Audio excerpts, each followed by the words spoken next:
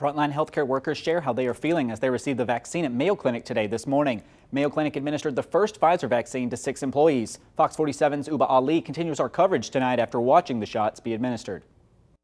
3, 2, 1, vaccinate! After a long 9-month battle with COVID-19 for Mayo Clinic employees, it's the beginning of the end of the pandemic as the first 6 received the Pfizer vaccine. I was nervous, but I was so excited. This is such a big day, and this is a big step, and it's the light at the end of the tunnel for us. I slept for 3 hours last night because I was so excited. The Super 6, as they were called, 5 responded to the first suspected case of COVID-19 and an emergency department physician who diagnosed the first positive Olmsted County patient. And if you ask any of them if they saw this day coming so soon, no way. This is like a marvel of science, right? That we came so far so quickly. Now, although the vaccine is here, I feel great.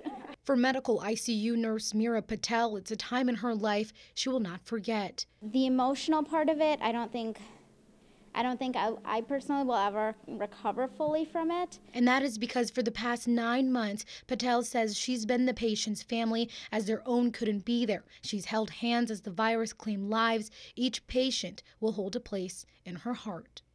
Each patient, they might have had a different history or might have came in for different reasons, but each and every one of them I will always remember. A painful year, but with the vaccine in hand, a better year to look forward to. I highly encourage everyone to get the vaccine. We have to do our part. We're doing it here, treating the patients every day, but you, even at home, can do it by just getting the vaccines. In Rochester, Uba Ali, Fox 47 News.